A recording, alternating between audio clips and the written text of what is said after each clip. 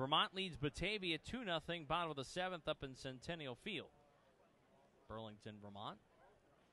2-0. There goes the runner to second. Chaparro lost a fly ball deep to left field. Espinal going back, looks up, and that one is gone. A 3-run homer for Andres Chaparro. And the Yankees back out in front 8-3.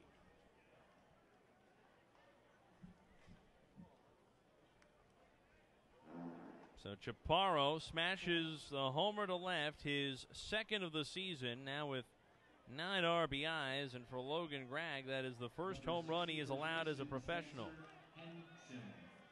Here's Spencer Henson now, the first base.